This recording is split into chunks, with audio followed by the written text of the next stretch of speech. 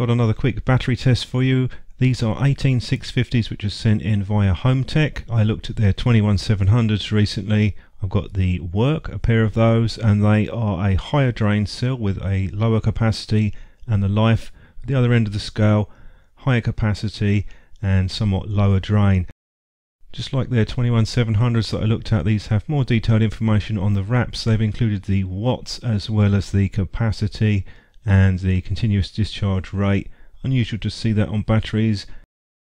Just a quick look at the spec sheet which we had previously, just to give you an idea of the maximum charging rate and some of the quoted figures with it.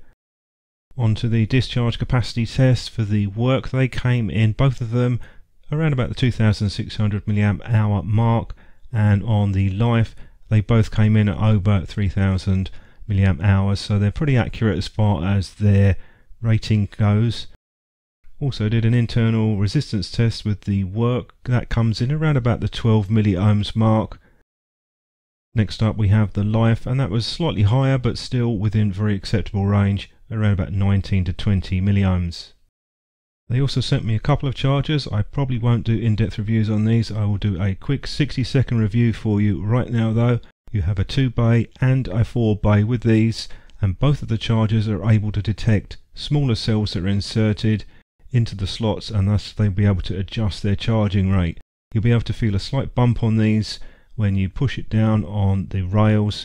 That's the point where it knows it's a larger cell battery in there, and it'll be able to apply a higher charge rate to those.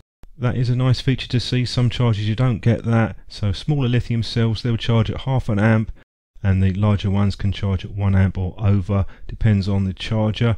These are simple automated chargers, so it's just a case of put them in and fire and forget. So red for charging, and then once it's completed they'll turn to green. All the cells that I tested on the charger are coming off around 4.19 to 4.2 volts, so that's spot on, exactly what we're looking for. Few differences between them. The 2-bay accepts the micro USB input, and the 4-bay is the Type C, and it also means it can take up to 4 amps input. Both of these will take 21700 cells and the 26650, but the 4-bay will accept the protected 21700s, and that's a nice thing to see. So nothing to complain about with this. Good results on the battery tests, and the chargers are also quite good for simple and basic chargers. Thanks for watching the video. Hope it was useful to you, and I'll catch you soon.